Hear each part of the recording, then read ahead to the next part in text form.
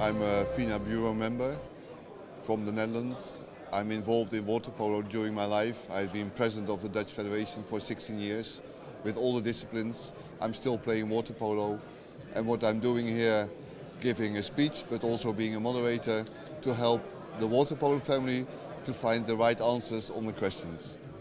You know, water polo is a wonderful sport, and we playing water polo, we love it. But we don't see what other people in the world see. And that's today the item. How are other people thinking about our sport? And if you are standing still, you are leaning backwards.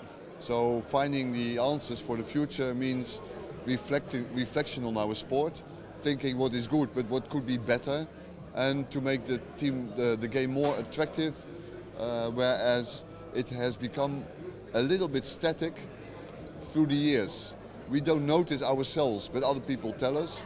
And to be part of the IOC family, it's not only important to be dynamic, but also to involve as many federations as possible. So we want to spread water polo around the world.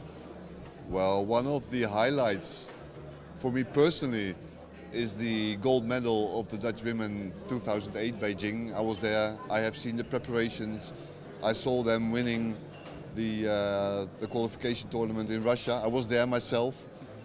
That's one, but the second one I want to mention in the light of this conference, last year here in Budapest, the Japanese men played USA team, and the Japanese have developed a new strategy in water polo playing.